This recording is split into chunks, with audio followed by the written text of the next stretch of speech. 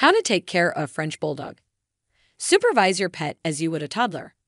Keep doors closed, pick up after yourself, and block off rooms as necessary. This will keep her out of trouble and away from objects she shouldn't put in her mouth. She has low grooming needs.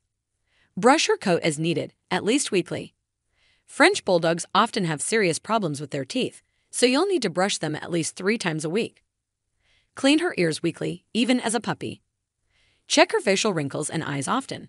Her droopy skin and eyes can collect debris.